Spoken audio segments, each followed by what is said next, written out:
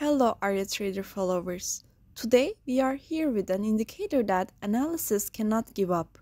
This indicator, called the Bollinger Band, has been widely used since its discovery. In this part of series of training videos, we examined what the Bollinger Band is, how it is used, and what its details are. Let's take a closer look at the Bollinger Bands, which are among the most frequently used indicator by investors. Bollinger Bands were developed by John Bollinger in the 1980s. American-born Mr. Bollinger is an author of numerous articles and books on technical analysis. Mr. Bollinger, who owned a computer in 1977, was also among the pioneers of computer-aided technical analysis. There is also an approach called rational analysis that Mr. Bollinger developed to bridge the gap between technical analysis and fundamental analysis. This approach also developed his multiple perspectives in technical analysis. Now, if we come to the Bollinger Bands, they are bands that measure volatility, that is, volatility in prices by definition. Investors also use it extensively to identify reversal points in prices. It is also one of the most useful tools for volatility-based analysis. If we examine the exit point of Bollinger Bands, it is that the prices of the investment asset remain within a certain standard deviation range according to the normal distribution. This standard deviation is calculated to show the percentage distribution of certain statistics. However, you do not need to use the accounts details.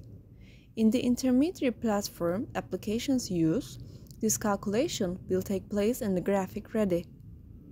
If you come to the value lines of the Bollinger Bands, the price of the investment asset in general is in the band range with a rate of 85% and 90%.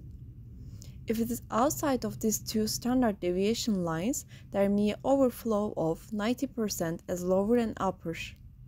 However, in rising or falling trends, this overflow can reach 18 or 19% levels. Narrowing and widening of bands. The narrowing and widening of Bollinger Bands are shaped by the standard deviation. If the average of the deviation of the asset value is low, the bands will narrow, and if it's large, they will widen. Tape narrowing. 1. The closing value close to the average in the prices of the traded asset reduces the standard deviation. 2. The lower and upper bands narrow with decreasing standard deviation. 3. Contraction may indicate that there will be a movement in prices, but the direction is not clear. 4. After the band narrows, trend movements begin. Band expansion. 1. Increase the standard deviation of the closing value close to the average in the prices of the traded assets. 2. The lower and upper bands widen with increasing standard deviation. 3. Enlargement indicates that the movement in prices will end. 4. After band widening, trend movements end. Attention! It should be noted that the price lines being close to these bands is not an accurate method to determine the direction. In addition, it's not possible to detect the buy-sell signals over these bands. Analysis should be done with at least one indicator component. Rules of Bollinger Bands. I have simplified and itemized the rules that Mr. Bollinger frequently repeats and which should be carefully considered for you. Here are those rules. 1. Bands show us high and low price values. 2. By comparing the price movements with the use of additional indicators, buy-sell decision can be made. 3. Using Bollinger alone is not possible for a comprehensive analysis. 4. Price band stem should not be considered as buy-sell signal. 5. In an uptrend, prices may continue this movement by exceeding the upper band, or in a downtrend, prices may exceed the lower band and continue this movement for a while. 6. Closures outside the band do not indicate a reversal. 7. The moving average value used in the band is 20 bars.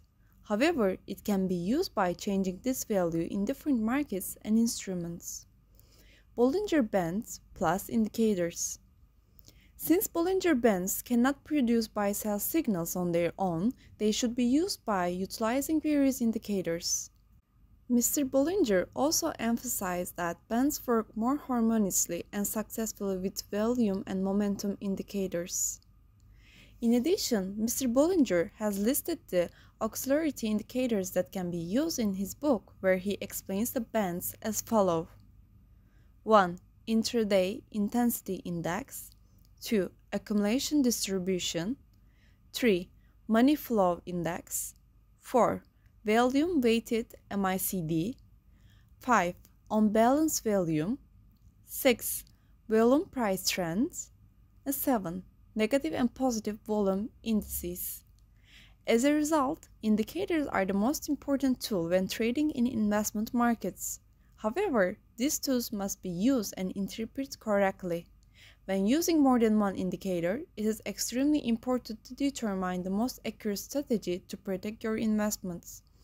It is also possible to approach the most accurate results by scanning these indicators thousands of times per second with artificial intelligence technology, which we currently hear. That's why area forex robots have been developed for this purpose. You can easily access how artificial intelligence trades buy-sell signals before market dynamics and contributes to growing your investments. All you have to do is visit ariatrader.com website and benefit from the power of artificial intelligence in your transactions.